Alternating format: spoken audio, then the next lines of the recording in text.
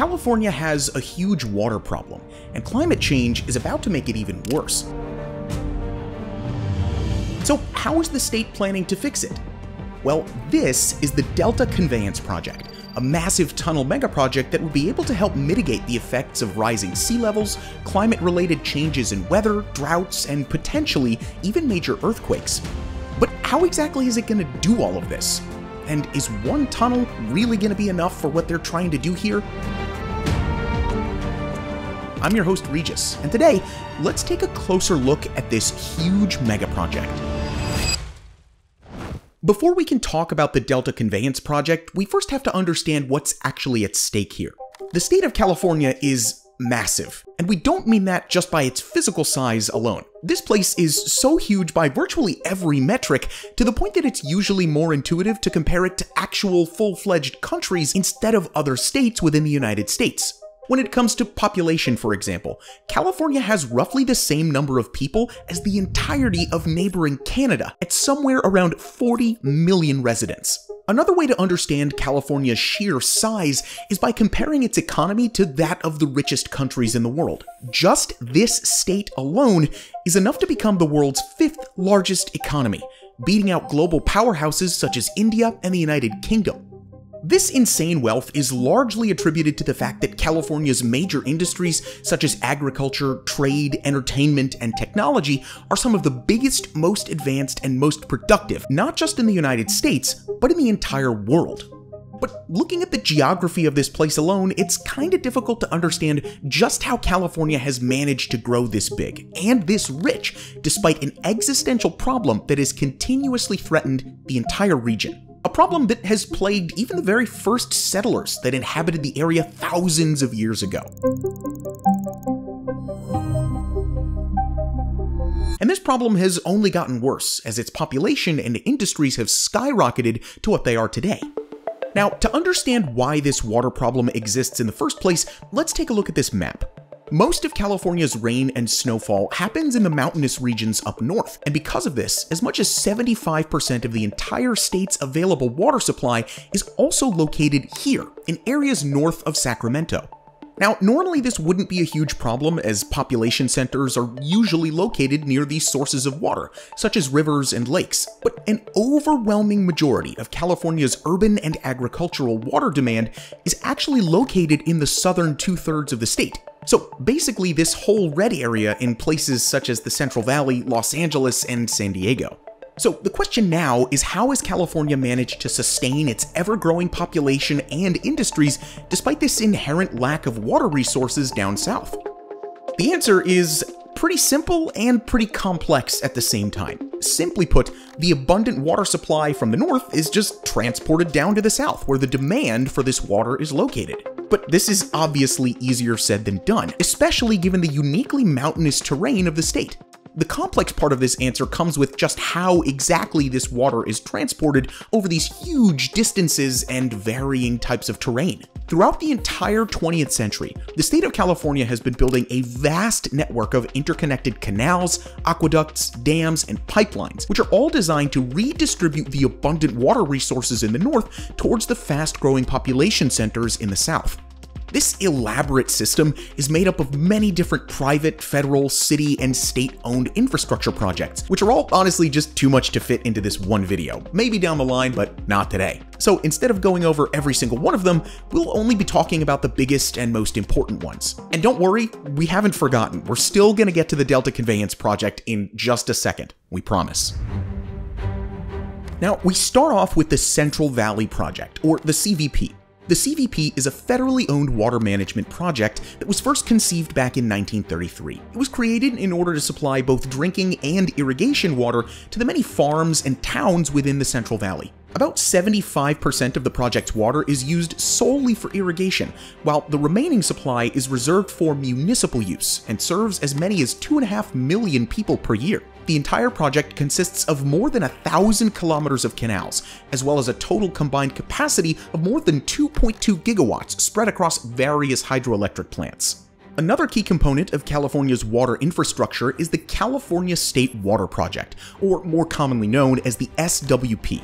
the SWP is a state-owned water management project that was created in the 1960s as a response to the fast-growing populations in the southern parts of the state, and especially the city of Los Angeles. Unlike the CVP, the State Water Project is primarily used for urban areas and industry, with as many as 27 million people directly benefiting from this project. One major component of the SWP is the California Aqueduct, which stretches a total of 715 kilometers across the state. This structure begins just south of the Sacramento-San Joaquin River Delta and branches off into 3 separate paths, coastal, west, and east, providing a majority of southwestern California with direct access to the water resources upstream from the delta. With more than 70% of all Californians directly relying on these water infrastructure projects, it can be fairly safe to say that one single failure within this entire system could prove to be quite catastrophic. And with both the Central Valley Project and the State Water Project having infrastructure that's more than 60 years old, the chance for these failures occurring in the near future becomes even more likely. Especially so given that California is expecting at least one major earthquake with a magnitude of 6 or potentially even greater in the next 10 years. This makes already stressed infrastructure even more vulnerable. But the problems with these systems don't end with just the age of the infrastructure. There's also the issue of climate change, bringing unpredictable rainfall patterns and longer periods of drought. It makes sense, right? What's the point of a complex system of canals and aqueducts if there's no water to transfer in the first place? Well, it's finally time to talk about the main subject of this video. This is the Delta Conveyance Project. To combat every single one of the previously mentioned problems, California's Department of Water Resources has come up with a plan to upgrade, disaster-proof, and future-proof the supply of water south of the Sacramento-San Joaquin Delta. But before we take an in-depth look at the plan behind the massive Delta Conveyance Project, we quickly want to thank CyberGhost VPN for making complex and in-depth videos such as this one possible in the first place. Have you ever used public Wi-Fi and felt totally unprotected? Data breaches and malware infections could be just one click away from you losing all of your important data. But luckily, there's a solution. CyberGhost VPN protects you against hackers and data brokers that want to sell your information online. With CyberGhost VPN, all of your traffic goes through a secure VPN tunnel. Your IP address is hidden and your data is encrypted, giving you a high level of online anonymity and military-grade security. Thanks to CyberGhost, you can also access all kinds of geo-restricted content, YouTube included. Simply change your online location and you can find better deals online, play games blocked in your region, and even access blocked libraries of over 40 streaming services like Netflix, Amazon Prime, and Disney+. CyberGhost's 38 million worldwide users have made it one of the most highly recommended VPNs on Trustpilot. Over 21,000 people have rated it, and it has a rating of 4.3 stars. CyberGhost VPN is available for all platforms: Windows, Mac OS, Android, iOS, and many others. And one subscription can be used for 7 devices, so you can even share it with your family and friends. With our exclusive link, cyberghostvpn.com/megabuilds, you get their best deal ever. Just $2.03 a month, plus 4 months free, which is 84% off. There's even a 45-day money-back guarantee, so you literally have nothing to use. It's a great product. We here at MegaBuilds can definitely recommend it, and by signing up using our link in the description, you also help us to create higher quality videos just like this one. Thank you again to CyberGhost VPN for sponsoring this video, and now back to the ambitious plan of the Delta Conveyance Project. This project does exactly what its name suggests. It would redirect fresh water from the Sacramento River and carry it under the delta through a tunnel that would lead it to an existing reservoir. While this idea of diverting fresh water from the Sacramento River to reservoirs isn't new, this project focuses on upgrading and modernizing the system to make it more efficient and reliable. The Delta Conveyance Project would be a significant enhancement to the existing State Water Project facilities in the Sacramento-San Joaquin Delta. This is a project that would aim to improve the reliability of water supplies and deliveries from the State Water Project. This would be by addressing the looming challenges of climate change and sea level rise, which are forecast to reduce State Water Project deliveries by almost a quarter by 2070. The project would also guard against potentially catastrophic disruptions due to large seismic events, and that could completely shut down water export south of the Delta for months or even years, depending on the conditions when that type of event occurs. This is Graham Bradner, the Executive Director of the Delta Conveyance Design and Construction Authority, who helped us with the research for this video. Hi, my name is Graham Bradner. I'm the Executive Director of the Delta Conveyance Design and Construction Authority. I'm a registered geologist, a certified engineering geologist, and certified hydrogeologist in the state of California. I've worked on large water infrastructure projects in Northern California for over 25 years. So now let's take a look at the exact components of this massive project and how they're all going to work together.